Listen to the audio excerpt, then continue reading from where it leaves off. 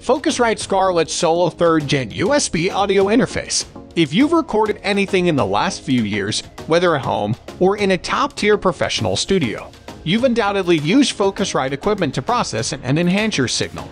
From the early consoles that the great Rupert Neve created for producer George Martin to the mass-produced machines within reach of the rest of us, the company's interfaces and mic pre's are famous, and how accessible they are today. Introducing the Focusrite Scarlett Solo 3rd Gen, the newest model in this popular line of USB audio interfaces. In a machine that is little bigger or more expensive than an effect pedal, this new device offers years of recording experience and tone. Despite being small, Scarlett Solo is a complete professional.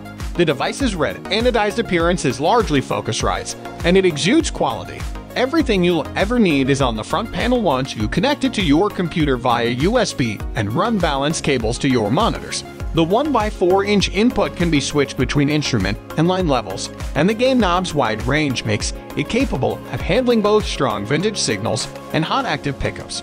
The XLR input is located to the left, indicating the Focusrite mic pre's Neve-like goodness. The Scarlett series' new front panel air switch is intended to bring the preamp even closer to Focusrite's ISA mic pre's beautifully beguiling sound and atmosphere.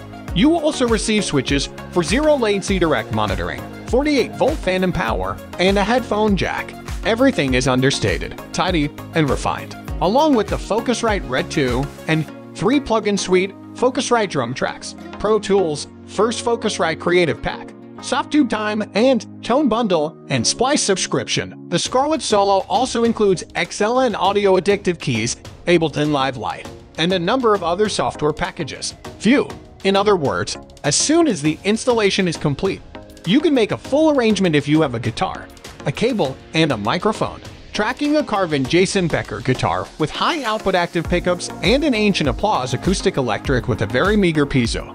I put the gain control of the 1x4-inch input to the test, and I had no trouble matching levels. It was simple to track in Pro Tools and cakewalk by BandLab, as it should be in this day and age. With the help of the direct monitor capability, it's simple to record with plug-in effects and listen in real time with the powerful and user-friendly Focusrite EQ software that comes with the package. Bravo! Focusrite claims that utilizing premium microphones will make the air function more obvious. So I connected my Neumann TL127 condenser and gave it a go. I can hear a small but musical change. I liked what it did to my Larrivee Dreadnought's mic'd up tone and how it made the mids speak a little more clearly. To be fair, the guitar's mic sounded pretty damn nice anyway, but having access to the air circuit is undoubtedly helpful.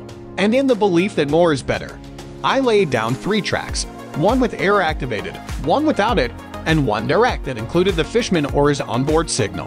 The music that emerged was just magnificent. A bandmate of mine uses a Scarlett Solo as an interface between his keyboard and laptop to access a ton of fantastic sounds and capabilities while on stage because the device is so portable. It probably has a place for this, regardless of how complete your home studio or live setup is. That's it for today's video. I hope you enjoyed this video, and please like it if you did. If you're new here, click the subscribe button. Wishing you all the best until the next video.